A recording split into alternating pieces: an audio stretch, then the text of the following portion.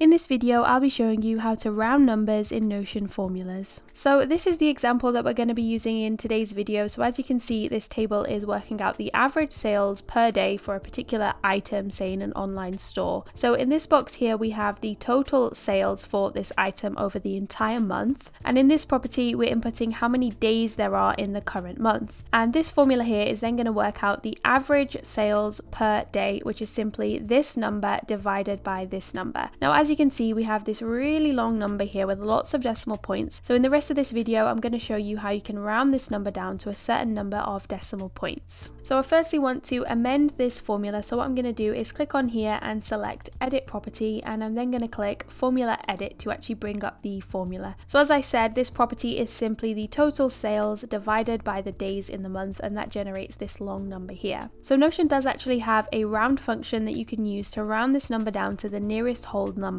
So to use that function, you simply just want to place your cursor here right at the start, and I'm simply just going to type the words round, open a parentheses, and then I'm just going to close this off at the end. So you want the formula to be inside these two parentheses here. Then if I click done, as you can see, it's now rounded that number down to the nearest whole number. So the round function is pretty useful, but the main downside to using this function is that there isn't an option to round it to a specific decimal point. It's always just going to round it either up or down to the nearest whole number like it did in this case. Don't worry though, there is a trick that we can use to modify the output to get it to round to a certain decimal point. So let's just head back into the formula, and I'm simply just going to delete this round function here. But I am going to leave the parentheses here at the start and at the end just to isolate this formula so that we don't mess with it at all. So if I click done, we're now back to that original long number that we had. So the first thing I'm going to do is multiply this number by 10. So to do that, I'm just going to use the star symbol, which means multiply, and I'm going to multiply it by 10. So if I now click done, as you can see, that number has been multiplied by 10, so it now looks like this. So we now have one more digit on this side of the decimal point. So let's just go back into the formula. I'm now going to isolate this entire thing so we don't mess with it. So I'm going to add one parentheses at the end here and then another one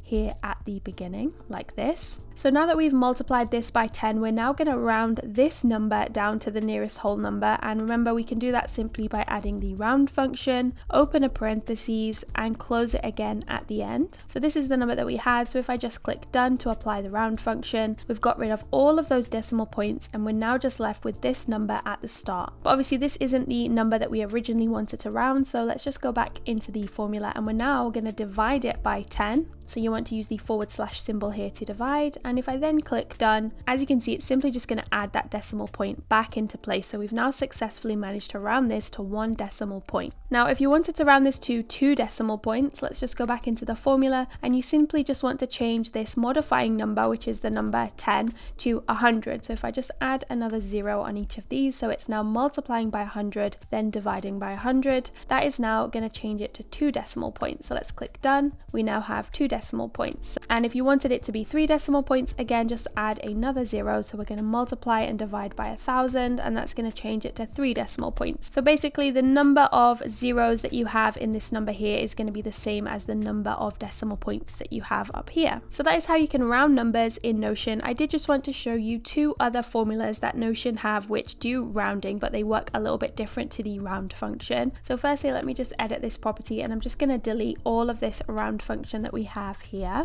So as you can see, we're now back to the original formula with all of the decimal points. So the next function that I want to show you is the floor function, which always rounds a number down. So if it's 3.1, it will round it down to 3. If it's 3.5, it will round it down to 3. Even if it's 3.999, it will still round it down to 3. So this is the number we have. So if we use the floor function, it will be rounded down to 437. Even if this number here was 0.9, it would still round it down to 437. So to use the floor function, you simply just want to type in floor, open and close the parentheses with the formula inside, and if I click done, it's going to round it down. So the difference between floor and round is that floor will always round it down, whereas round will simply round it to the nearest whole number. So if you have 3.9, floor would round that down to 3, whereas round would round that up to 4. And the final function that I want to share with you is the ceil function, which stands for ceiling, and this always rounds it up. So if you have 2.9, it would be rounded up to 3. Even if you had 2.003, it would still be rounded up to 3 because it always rounds up. So to use this function, you simply want to add ceil like this, open and close parentheses. So this number here will be rounded up to 438. So if I click done, as you can see, it has now rounded it up.